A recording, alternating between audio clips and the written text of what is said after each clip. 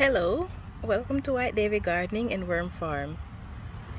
If you like my channel, please press the subscribe button. So as you guys know, I have been having quite an issue with my peas because since I planted them, they're constantly being cut down by cutworms and other insects, other pests. This is the only actual surviving pea plant that I have remaining, but if you take a closer look at the leaves, you will see that I am having an issue with leaf miners. So this is my first experience with leaf miners, and the peas are producing too. But since as I'm not a big fan of pea and this is the only surviving plant, the others are struggling to survive, and so I'm just gonna uproot all of them because I can see that even these tiny ones have issue with the leaf miners. So rather than trying to treat the individual plants, there's not really much there to spare anyway, so I'm just going to root them out.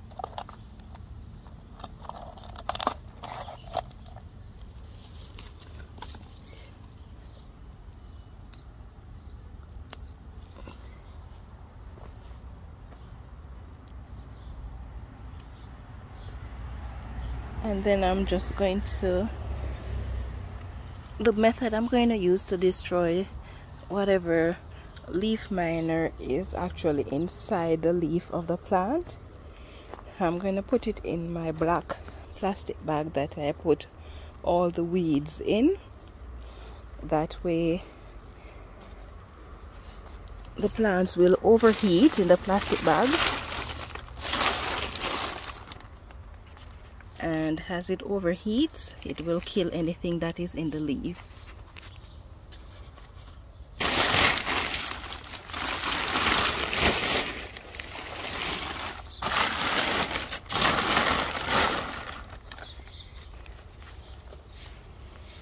Now that is not the only issue that my plants are facing.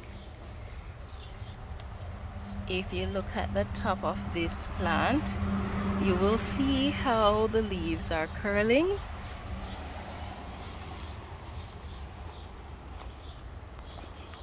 And this is happening to quite a few of my plants.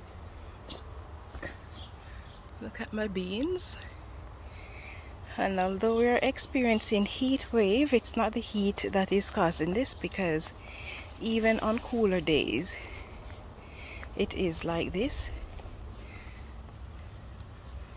So there.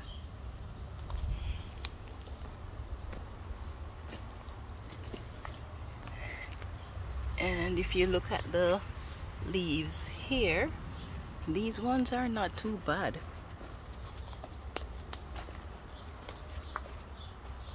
If you look at these ones, then you see how bad the problem is. So I did a bit of investigating because I've been trying to find out for weeks now what's going on, what is causing the plants to look like that. Even my tomatoes are showing similar symptoms. So after discussing it with various groups that I'm involved with, I get to learn that it looks like curly top virus. For my tomatoes, I was suspecting curly top virus, but I was not suspecting that for the peas, because although both of them have the leaves curling, the look of the leaf, the appearance of the curl and the pattern of the curl is different. So I didn't suspect that it would be the curly top for the peas as well. And then I was told that curly top virus is caused by leaf hoppers.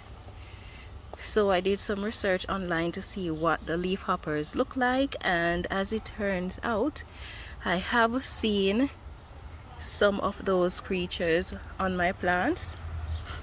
So here I am. So I'm gonna have to come up now with a plan to get these leaf hoppers under control.